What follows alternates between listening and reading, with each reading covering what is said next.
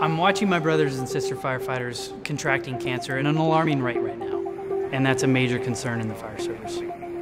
Minimizing our exposures to chemical carcinogens is of the utmost importance to us right now, and our understanding is that flame retardants have carcinogenic properties.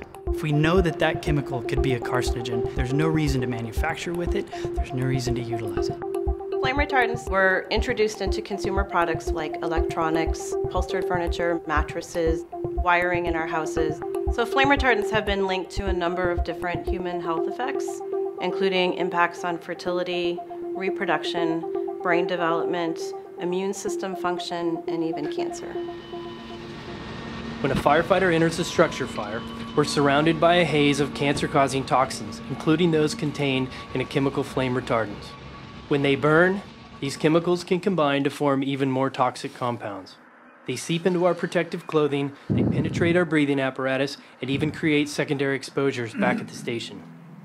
Flame retardants get into our body because they evaporate really slowly from the products that they're in, and they attach to dust particles. And we can either breathe those in, or we can ingest them by touching our hands and then touching our face or our mouths with them. These products are added to furniture in the belief that they are making them safer from fire.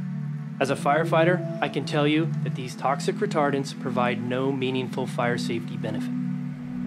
There is not a lot of evidence to show that these flame retardant chemicals are inhibiting fire or giving you any extra time to get out of your home. Historically, we fought fires that had natural fiber materials. The combustibles were wood and wool and cotton. Our furniture was made out of natural fibers. They burned clean, they burned slow, and they burned cooler. Now our fires are plastics and synthetics and man-made materials. And because of that, everything else in the room is ignited as well.